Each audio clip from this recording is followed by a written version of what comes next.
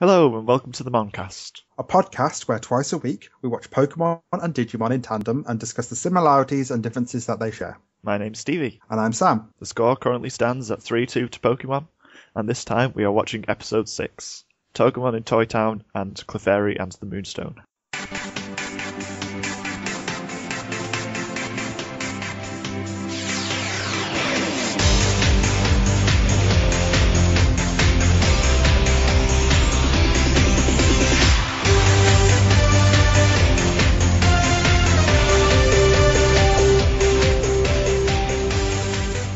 The first episode we are watching this time is Togemon in Toy Town. The gang start off where we left off, by wandering around and feeling sorry for themselves, when they encounter Pooh. Sexist Pooh. Creepy sexist Pooh that flirts with a 10-year-old girl. As they run away from said Pooh, they wind up in a town full of abandoned toys, complete with its own giant stuffed animal in the form of Monzimon, who ends up trapping the Digimon and enslaving the kids, all apart from Mimi, who has to face her fears and defeat Monzimon to rescue her friends. Digimon, digital monsters, Digimon are the champions. Digimon, digital monsters, Digimon. Very nice. Pooh. I like the word Pooh. You should have said Noom Sludge every time. No, it's not Noom Sludge. I'm not calling it Noom Sludge, it's Pooh. Noom Sludge! It's literally Pooh. It's Hair Moose. It's not Hair Moose. It's Numa Moose. So, what did you like about this episode? I liked the bit where the kids talk for a bit at the start. No, don't. That's one of the first things I've written down. Well, we can both talk about it then. Where they talk about the things they miss from the real world. I thought it was quite nice. Yeah, it was a very genuine reaction to the situation that they're in. Like, they're getting homesick because they're in this whole new world that they know very little about, and it's very scary. It's the first sort of proper moment they've got where they're sort of safe-ish, because when they're sleeping outside, they're still outside, so anything can attack them. But in the sewers, sort of, it's one stretch of terrain they have to go through, so they've got that time to sort of stop and think about what they're doing. And it's nice to see them talking about all the things that they miss from their home lives, basically. And it's nice that it's all of them that are talking about it as well. Like, as much as I like it when they focus on one character in each episode, when they do actually talk as a group and they do it well, that's a really nice conversation. What was something that you liked? I like Toy Town. It was during this episode, 6 episodes in, that I worked out that File Island is a place from Digimon World 1, because Toy Town's in that. And it didn't even occur to me. And like, Toy Town's in that, and it's a place where, spoilers, you can unlock Monzimon's evolution. And I can't believe it's taken till this episode to realise that File Island is the place in the game, and that they are in the place that the game's in. Wait, you've never actually realised that before? No, I did not. Wow. At no point did my brain go, remember that game that you've played obsessively? It's that place from there, even though there's literally Toy Town. The city is called File City in the game. I know, but I forgot. How have you never made that connection before? I don't know, but now thinking about it and the first set of episodes we get in this first arc, it all lines up so perfectly about all the places they go and things they see, and it's like, oh yeah, that's pretty cool. So now I feel like an idiot. Also, I'm surprised they didn't throw a little Easter egg of one of the original V-Pets in here, because they were toys that could have been abandoned. It would have been pretty cool just to see one of them sort of just on a desk somewhere or thrown somewhere. I think you're giving them too much credit. I am. They've put in one reference to the V-Pets. They did, and I'm really happy that I saw it, because I had to pause to find it. Is it my turn? Yep. I like the fact that Monzimon just stands around while Palmon explains who he is, instead of attacking them immediately, because it's dumb. And I like dumb things, because they amuse me. Monzimon's kind of interesting, especially for an enemy. It's the first time something's not trying to kill them. Except it does try to kill them. It's not trying to kill them, though, is it? It's trying to enslave them, so that the toys can play with the kids. So they're not threatened with death, they're threatened with being controlled. He does use the laser eyes quite a lot on Mimi. You can kill one of them. Who needs Mimi? All that Mimi would do is tell bad jokes. And complain about missing shopping. Anything else you liked? We've mentioned the threat. I like how it's not let's kill the kids, it's let's hypnotise the kids and get them to play with the toys, or have the toys play with them, which is cool. It makes me wonder if they're fully aware of what they're doing whilst they're being hypnotised. Like, are they aware that they're being chased by these things and they're saying they're having fun even though they're not, and they're just screaming inside their heads? That's awful. That's dark. That is actually pretty creepy.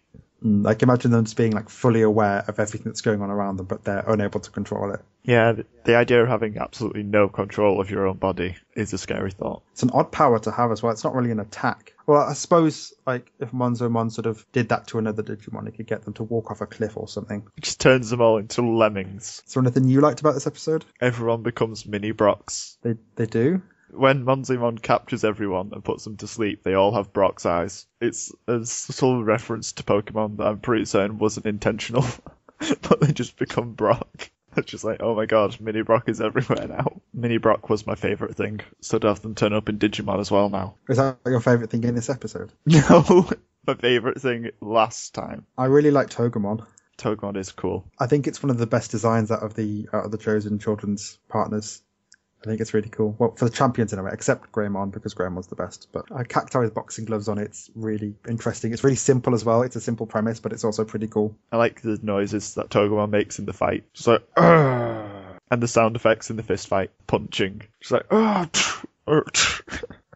It has the worst sound effects. I like how physical Togemon is as well. All the other ones seem to just launch an attack at a distance for their main attack. Togemon just gets in there with its fists.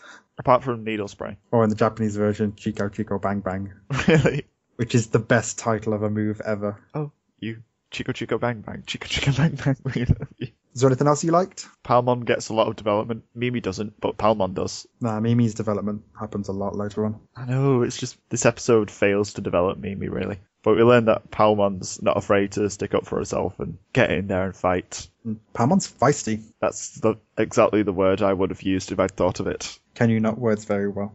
I wasn't trying to think of words. Anything else you liked? I'm done with likes now. Not really. I've quite a few dislikes. Oh, I have one. Ooh, interesting. Can you guess what it is? Can you guess by my synopsis? Numemon. Yeah. Mm-hmm. Like, stop hitting on Mimi. She's a 10-year-old girl. Stop trying to flirt with a child. They are garbage, literally, and in the way they act. Numemon treats Mimi like the writers treat Mimi. They just treat her like an object. I feel like they could have approached it in a way that's a little less creepy. Like they could have said, oh, she's really pretty. Oh, she's really cool. Wouldn't you want to be my partner? Or something like that. Not in a way that, like, that's all sort of creepy weirdo. I think that's the phrase of the week for me. Creepy weirdo. Creepy weirdo. She's 10. Stop sexualizing a 10-year-old girl, please. No one wants this. Considering this is supposed to be the Mimi episode, I actually felt that it was more of an episode about Numemon. It focuses so little on Mimi and so much on what the Numemon do for Mimi. It's basically, we develop the Numemon more than Mimi, and that's not good. No, I do feel like Mimi and Sora's episodes, they've both had so little development. Sora had decent development. She did? I don't remember. Sora and Biomon's episode, that was good. I liked that one. This one, though, is not a... It's just all about the Numemon. Is this a Mimi episode or a Numemon episode? I can't actually remember most of what happens in this episode. Like, I watched it a few days ago, and I cannot remember. Well, the Numemon chase everyone. The Numemon are in the vending machines. The Numemon fancy Mimi. The Numemon ask Mimi out. The Numemon save Mimi from Monzomon twice. Because they help her hide, and then they build a wall. Honestly, it's all about the Numemon and not about Mimi. Anything else you didn't like about this episode? They have the usual reusing the same footage thing again and again problem. That is always there. That's because of the time, though. That's like, it saves money using the same footage instead of making new ones. Also, Mimi doesn't seem to really care about her supposed friends that much. She finds them in Toy Town, and instead of trying to talk to them, she just watches them all run past and goes, oh, that's weird. But it's Mimi. I don't think she 100% knows what's happening around her. She knows that it's nothing like them to act this way, but she doesn't try and pull one of them aside or stop them. She just watches and then carries on walking around the theme park. Because that's all she cares about. She's like, oh, I'd love to go to an amusement park. She doesn't go there to try and find her friends. She goes there because she wants to see the amusement park. She does seem a bit like a one-track mind. Like she's easily distracted. They don't do this bad. That's this episode. I don't like it. Yeah, it was a bit of a difficult one. Considering it's got one of my favourites in, it's also a bit of a difficult one. It's a great episode for Palmon.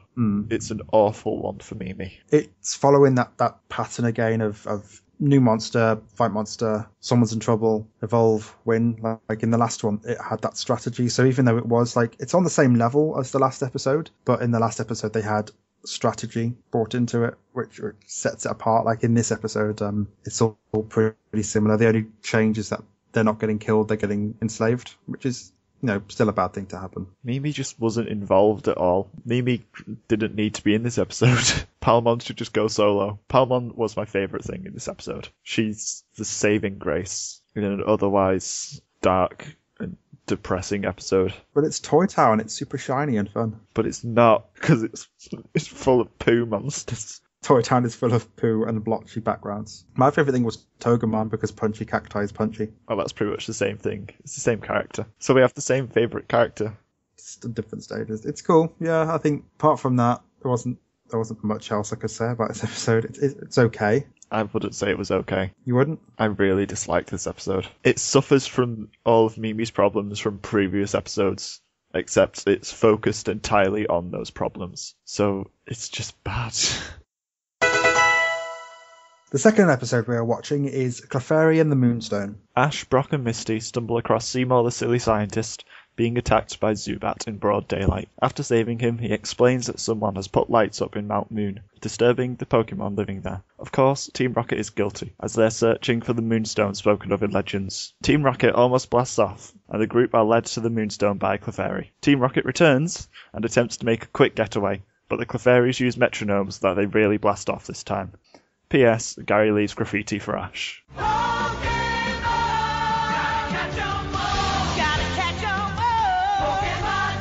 So what did you like about this episode? The scientist is silly. He's definitely unique. He is definitely a character. Did you notice how he rhymes at certain points for no reason?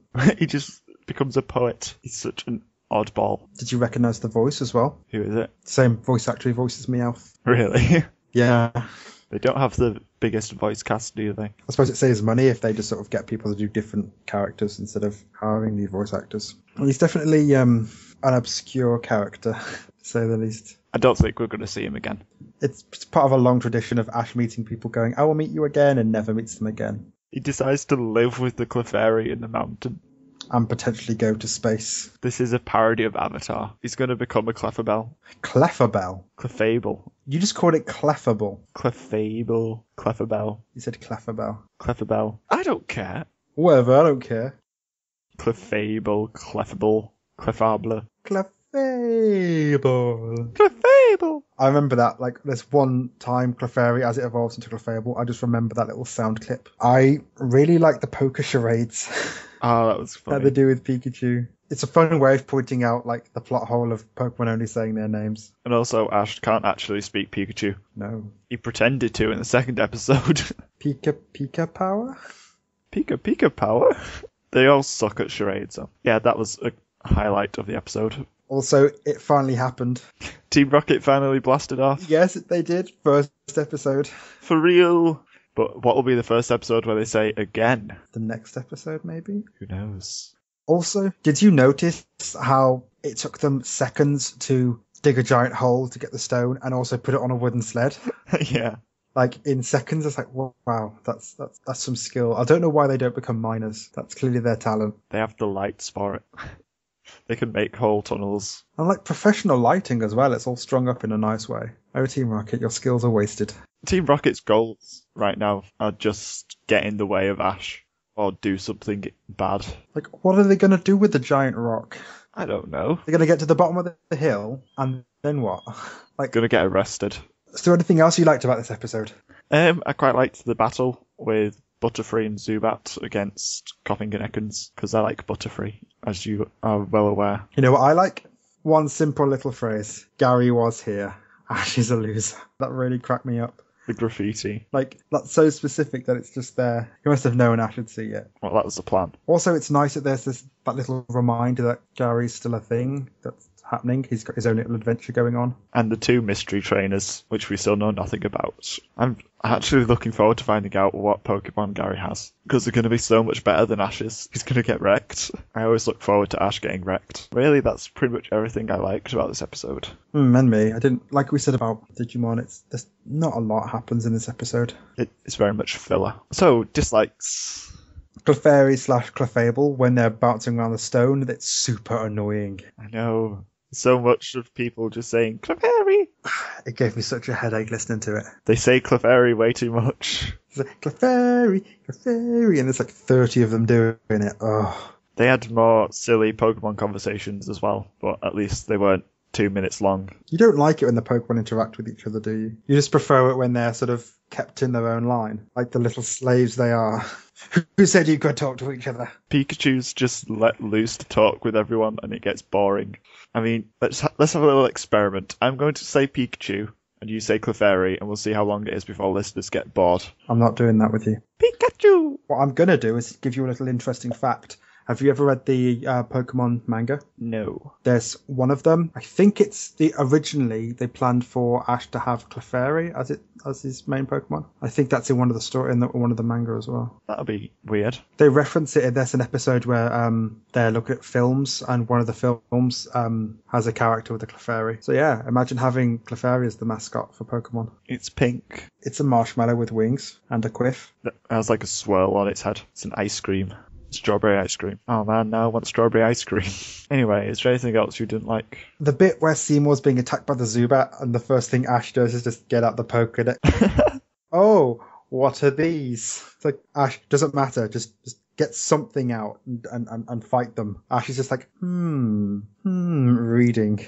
Whilst he's got literally 2 gym leaders with him. Oh, has the Pokedex always been called Dexter, by the way? Don't know. I think it's a nickname that Ash gives it. All of a sudden, Ash calls it Dexter. It's just like, do Pokedexes have names? I just assume it's a nickname that he's given to it because it's Ash and he's 10. But you don't have nicknames that are longer, usually. It's fine. It's in the plot. It's fine. Call it Pokéd. That sounds awful. Favourite thing in this episode? I still have like a couple dislikes. Okay, what were they? Because I'm done with mine. Okay, well, at the start of the episode, the narrator basically confirms that every legend that they mention in the episode is true. So there's no suspense in the episode whatsoever. It's not like they've made this legend or mentioned it earlier in the series and then it's turned out to be real. They basically just say, it's a legend. It's not a legend. It actually happened. So there's a legend that Pokemon come from space. So it's true. Confirmed. Hashtag confirmed. The narrator's just like, our adventurers are about to find that all of the legends are true. Just like, oh, thanks for just spoiling this entire 20-minute episode. Anything else? Or can we move on? No one stumbled across this cave in Mount Moon before, and it's a pretty big cave entrance. And it wasn't difficult to find the Moonstone as well. It was kind of just there. Also, what's with all the tiny moonstones? I'm assuming as it fell to Earth, bits of it broke off, and the Clefairy have gone out to get those pieces and to bring them back. And then it makes them evolve. Maybe. Somehow. Also, they seem to like explosions way too much. Maybe the 4th massive explosion we've had. So, the running themes in Pokemon. Explosions, Pikachu being supercharged, Team Rocket blasting off, Ash being overconfident. Clefairy, No. Clefairy. The Clefairy are using their metronome attack. I've never seen them use it before. I will now talk in a weird way in time with the thing because that's the animation. And apparently they all get the same metronome, and that metronome is, I don't know, self-destruct. Probably. But it's not because they survive. Could be Fire Blast. They just all happen to get Fire Blast and it goes straight up. Okay, moving on. Team Rocket are fireproof. They're explosion-proof. Yeah, because they get blasted off so much, they have to be resistant to it. They're invincible. So, what was your favourite thing in this episode? Team Rocket's blasting off for the first time!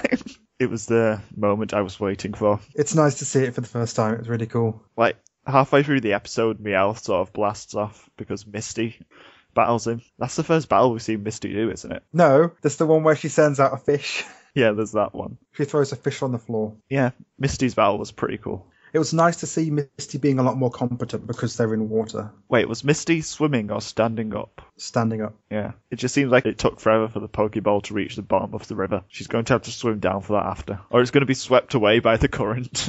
And she's not going to get it back. How heavy must these Pokeballs be? I imagine they're fairly heavy. They're heavy enough to not be swept away by a river's current. It was only a tiny little river anyway. It was a stream. Yeah, Meowth just gets filled with water and then flies away. Yeah.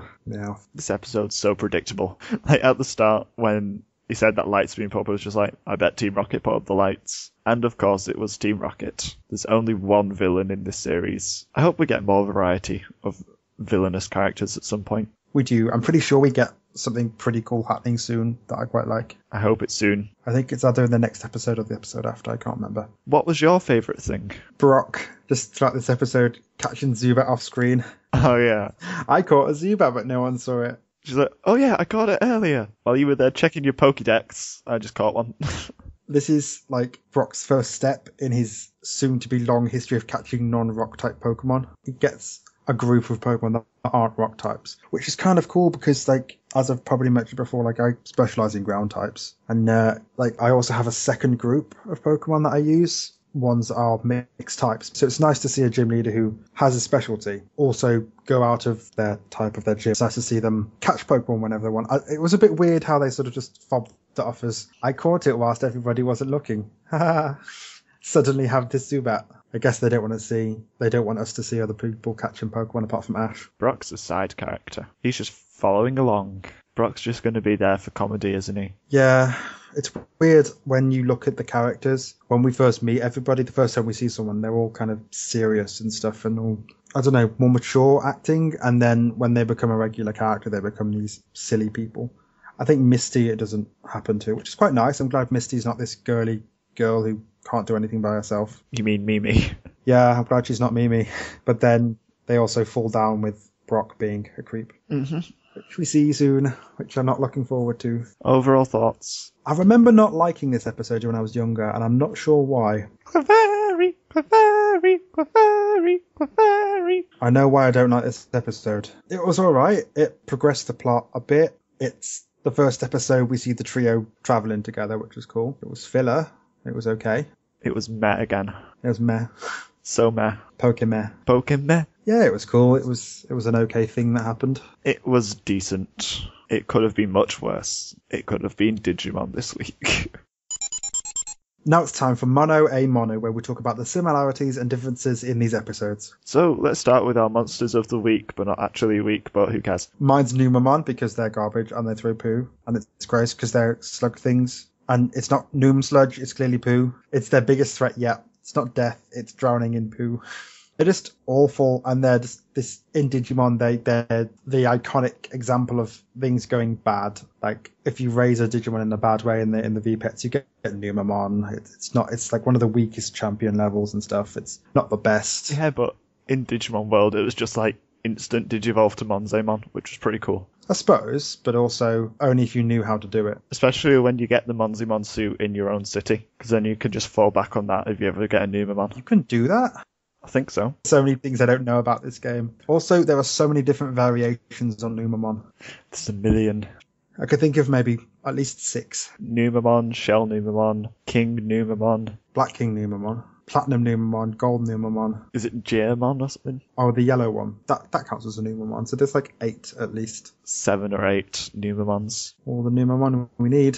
My monster of the week was Palmon or Togemon, because they're the same Digimon. Because they're cool. They're feisty. They partially made up for Mimi being awful. Palmon's the good one in that duo. Which episode do you think had the best storyline? Digimon. Really? It wasn't as fillery. Pokemon's was, we've got this legendary stone. Team Rocket's going to take it. Oh, we stopped them. Oh, we're done. Yeah, it mentioned myths and legends. It sort of did a bit of fleshing out of the world. They're not myths and legends. The real, true life stories. The narrator tells us so in the first minute. Yeah, I suppose. Historically accurate things.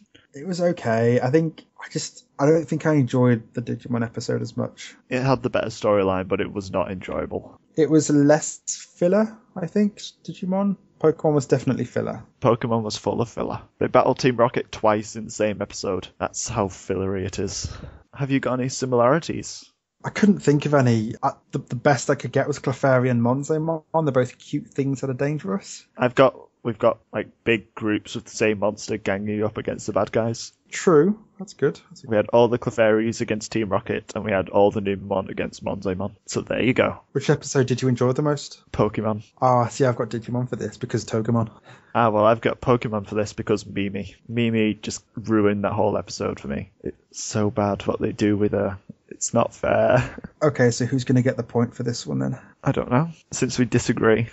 We've not had this situation before. Well, didn't you say that you think that Digimon had the best storyline. Yeah, but I really don't like this episode of Digimon. See, I've got Pokemon the best storyline, but I enjoy Digimon more, and you've got the other way around. I just can't overlook how bad Mimi was. Okay, I'm going to say Pokemon because Digimon had Pooh flirting with a girl. At least we didn't have that in Pokemon. Give it like 2 episodes and we'll have Pooh flirting with a girl in that. Brock is the Pooh because he's awful. So the score currently stands at 4-2 to Pokemon. There we go. I think the next episode might be a point for Digimon. Maybe. What's the next episode? Ikakuman's Harpoon Torpedo. Oh yeah, okay. And we're about to talk about that bit in the introductions. Now it's time for our new segment, You Teach Me and I'll Teach You, which will be added into Saturday episodes instead of feedback, so that we can build up feedback throughout the week instead of going through it every few days. I'm pretty sure anyone who has heard of Digimon has heard the phrase, "Oh, isn't that just a rip-off of Pokemon?" at some point in their life, and whilst they share a lot of similarities, it's most certainly not true. Though it's not hard to see why that assumption could be made. They both have products in similar categories, with games and toys, etc., but how similar are these products? And that's what this segment will explore. Each week, Stevie and I will pick something to focus on, like video games, card games, toys, books, music, and so on, and we'll spend some time comparing what each franchise has to offer. And we'll talk about which ones we owned, which ones we preferred, etc. For example, if we were to talk about video games, we can compare Pokemon Red and Blue to Digimon World 1. We can talk about our favourite games, why we liked them the most, which games had the best mechanics, etc, etc. This also gives those of you who don't really know all that much about either Pokemon or Digimon a chance to learn about some of the other things these shows have. I know we have a couple of listeners who don't really know a lot about Digimon. I haven't sort of watched the show before. So this week it's just me, and I'll be going through a little bit of backstory for both franchises, explaining how they came to be and what their first products were.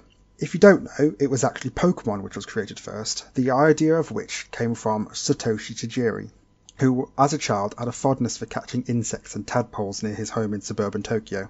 Over time, Tajiri decided to put his idea of catching creatures into practice, to give children the same thrill he had as a child. With the help of Ken Sugimori and other friends, Tajiri formed Game Freak, and when Tajiri discovered the Game Boy and Game Boy Link cable, it gave him the image of insects travelling along the wire. Tajiri was also heavily influenced by the Ultraman fantasy television show, Ultra 7, in which the protagonist used giant monsters contained within small capsules to help him fight. Together with these two sources, he got the idea for a new game called Capsule Monsters. After several failed attempts pitching this idea to Nintendo, Tajiri's new friend Shigeru Miyamoto pitched it to Nintendo, and soon they began to fund the project, spending 6 years developing the games that would become worldwide sensation. Due to trademarking issues, the name Capsule Monsters couldn't be used, so it was changed to Pocket Monsters. The original artwork for the game was drawn by Tajiri's friend and artist Ken Sugimori, whilst the music and the sound effects were composed by Junichi Masuda. The project nearly drove Game Freak to bankruptcy. 5 employees quit due to financial conditions, and Tajiri worked many unpaid hours. The first Pokemon games, Pokemon Red and Green, came to the Nintendo Game Boy system in Japan on February 27th, 1996, which was the fulfillment of Satoshi Tajiri's dream and allowed people of all ages to catch, train and trade 151 creatures and become a Pokemon master. The popularity of the franchise also led to an anime series based on the games, premiering on the 1st of April 1997 in Japan. The main character was a young Pokemon trainer called Satoshi, named after Satoshi Tajiri himself, later dubbed in English to Ash Ketchum. Another character introduced in the first episode was Satoshi's rival, Shigeru, after Shigeru Miyamoto, later dubbed in the English to Gary Oak. 2 months after the anime started, a new toy was released, a digital pet called Digital Monsters. Similar in style and concept to the Tamagotchi, it was released by Bandai on the 26th of June 1997. The toy began as a simple concept of a Tamagotchi targeted mainly towards boys. The V-Pet is similar to its predecessors, with the exceptions of being more difficult and being able to fight other Digimon V-Pets. Every owner would start off with a baby Digimon, train it and evolve it and take care of it, and then have it battle other Digimon owners to see who was the strongest. The Digimon pet had several evolution capabilities, so many owners had different Digimon. In December, the second generation of Digital Monsters was released, followed by a third edition in 1998. The small area of the screens, which was 16 by 16 pixels, meant that character designers had to create monsters whose forms would be easily recognisable, and as such, many of the early Digimon, including Tyrannomon, who was the first ever created, were based on dinosaurs. On March 6, 1999, the franchise was given an anime as the first of the Digimon movies aired in theatres in Japan, Originally, the Digimon Adventure movie was supposed to be a short film. On March 7th, 1999, they began airing a television show titled Digimon Adventure. So yes, both franchises started within 3 years of each other, and whilst Pokemon came out first, they both had very different beginnings. Pokemon first coming to life as a handheld video game, and Digimon as V-Pets. Their first common ground being when they both had TV shows. Join us again next time, where we will be watching episode 7. The Waterflowers of Cerulean City and Ikakumon's Harpoon Torpedo. You can find the Moncast on Facebook, Twitter, Tumblr, With the Will forums, Soundcloud and iTunes. Just search for the Moncast. Or you can email us at themoncastpodcast@gmail.com. Thanks for listening. Bye. Bye.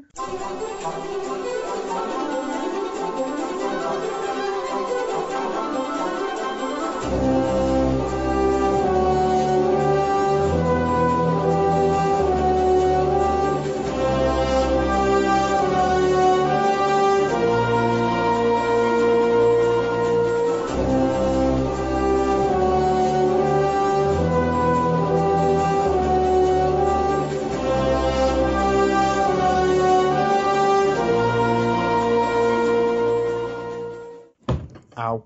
What just happened? I just kicked my table.